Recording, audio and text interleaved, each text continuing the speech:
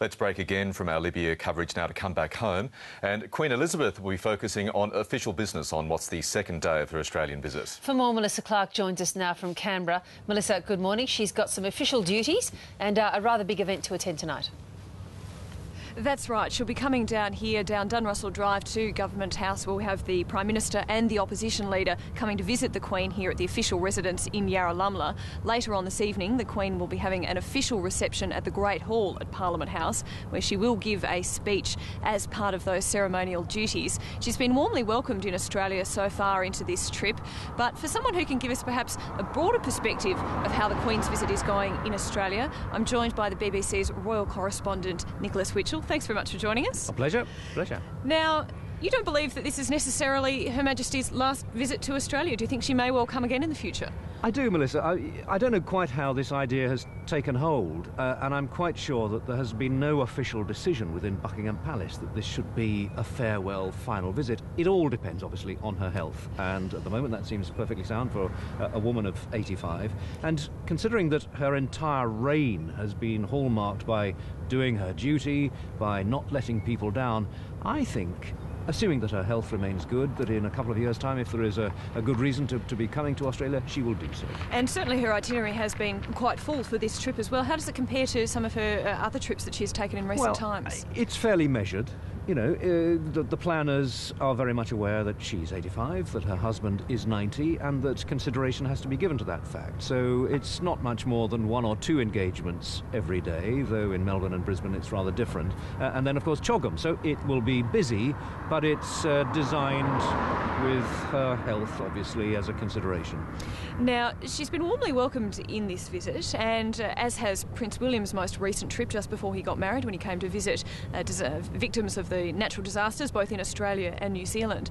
Is the monarchy making an effort to perhaps reassert itself, use some soft power for a bit of a positive response?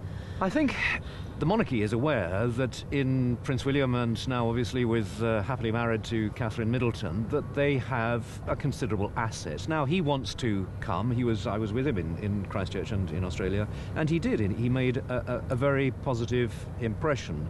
He wants to get out and meet people. It's part of his whole process of learning the job of monarchy, of the job that he will inherit one day. So, you know, yeah, I think Australia is perhaps more at ease with the monarchy than it has been for some considerable time. There's a large proportion of the population which has always been at ease with it.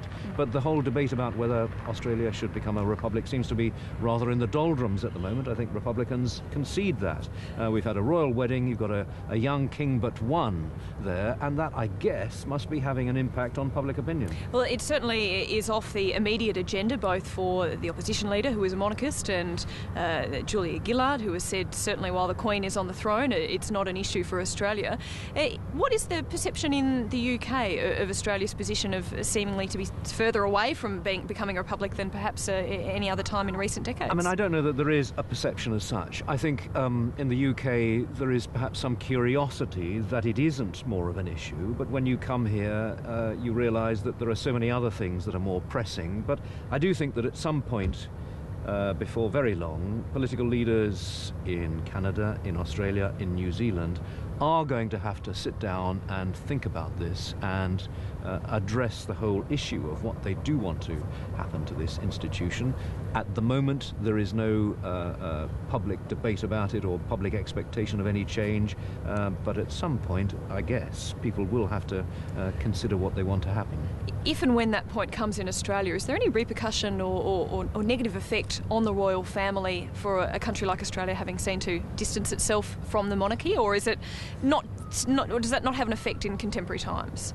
I don't think it does particularly. I mean, I think that there is a very grown-up and understanding attitude within Buckingham Palace that it is any country's democratic right to decide who its head of state should be. I think Buckingham Palace was actually quite relaxed when the referendum took place in 1999. As the Queen said, it was then and remains entirely an issue for Australia to decide what it wishes to do. Well, Nicholas Witchell, enjoy the rest of your trip in Australia as well. Thank you.